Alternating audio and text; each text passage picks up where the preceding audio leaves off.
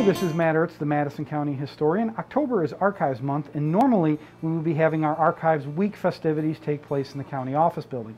Because of the pandemic, we're not able to do that this year, so we thought we'd go out into the county and show you some of the different archives that exist throughout Madison County. Today we're standing inside the town of Brookfield Historical Society, where you can kind of see almost all their archives are on display throughout this building with some vertical files in the back for researchers. We're going to let Perk Stalter, the town of Brookfield historian, take us on a little tour. Perk, you want to tell us what you got going on here? Okay.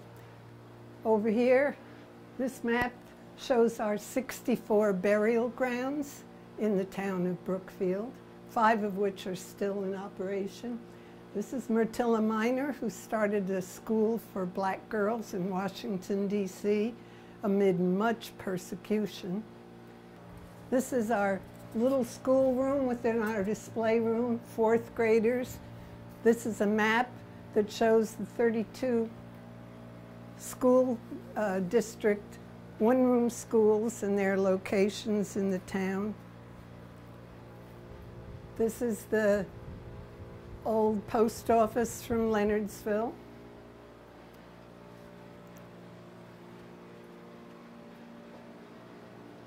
If you want to come here for an inexpensive meal, she's out of business now.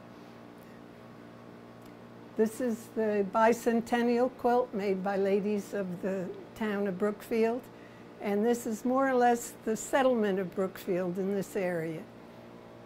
This is more or less things that have been in Leonardsville, which is on the east side of our town on Route 8.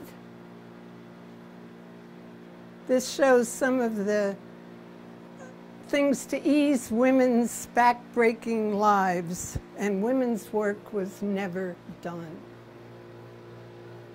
This is a poster that shows hops when they were grown here in the town of Brookfield, and we have a resurgence of that right here on Stanborough Road, where they are now growing hops again.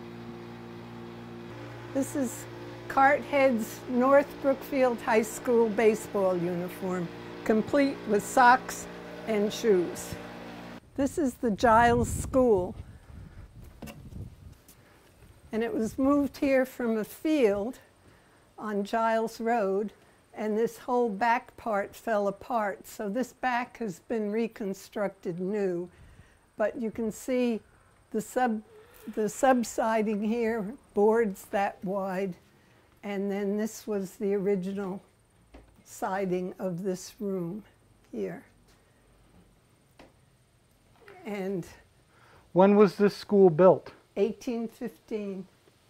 And when kids come here, the girls wear bonnets and the boys wear caps, which they have to take off when they go inside. This school lasted until 1935, and then the town of Brookfield divided up, sending students to Waterville, Mount Markham, and West Winfield, or staying here in Brookfield. Everything in here is before 1935, and the flag only has 48 stars on it. And we have the inevitable dunce cap, which children want to misbehave so they can sit there. The desks came all different periods. We have a topographical map, hither, thither, and yon. All of a sudden, people donated. This is the original blackboard that was in a barn and was donated when the building came here. Let people know that school's in session. Here we go.